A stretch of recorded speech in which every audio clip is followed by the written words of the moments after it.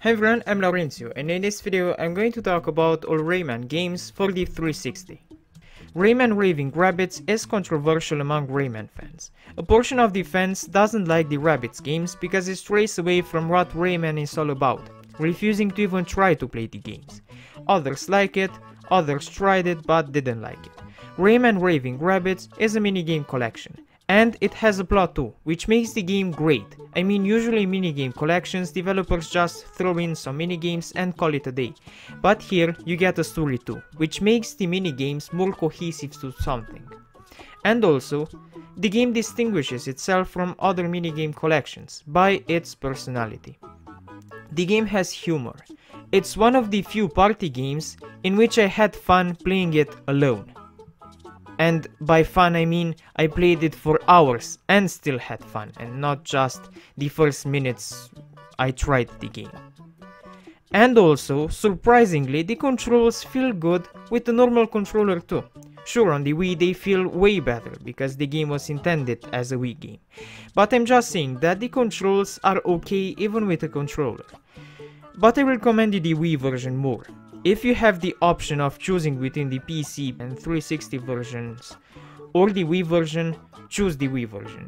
It's more fun, especially in parties. So especially if you play it with friends. Rayman Origins isn't just a game. It's art. It looks beautiful and plays beautiful. It's a side-scroller with lots of charisma and humor. The game gets challenging in the latter levels, which is great for hardcore Rayman fans. But one thing I didn't like in the game was the grinding. In the second half of the game, you are forced to repeat some levels in order to progress. But aside of this, the game is a masterpiece, with great gameplay, great and responsive controls, and especially a unique and gorgeous art style. Rayman Legends is incredible. It's Rayman Origins Part 2. It brings new levels and the same creativity Origins had. In this one, you even have levels where you play in pairs, and if you play alone, you have a button assigned to your assist character to aid you solve puzzles.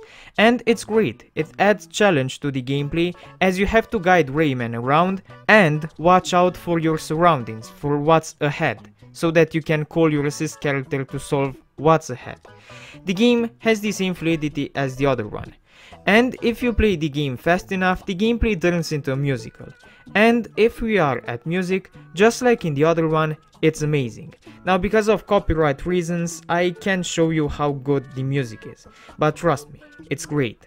Just like the game as a whole.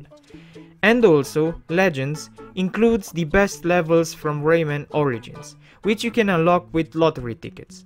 Rayman Legends is a masterpiece, just like Rayman Origins.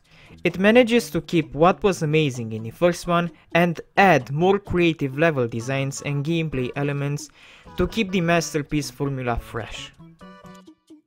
The best way to summarize the Rabbids Alive and Kicking is great graphics, but bad controls and thus bad gameplay. Alive and Kicking is a minigame collection. And just like most Kinect games, it just doesn't feel right. There are mini games where the motion controls haven't been well integrated, and times where the motion controls look like a good idea, but they just don't work out to be fun. It's just too bad, it could have turned out into a fantastic game. And some mini games are actually fun. Too bad that there are more bad and boring ones than good ones.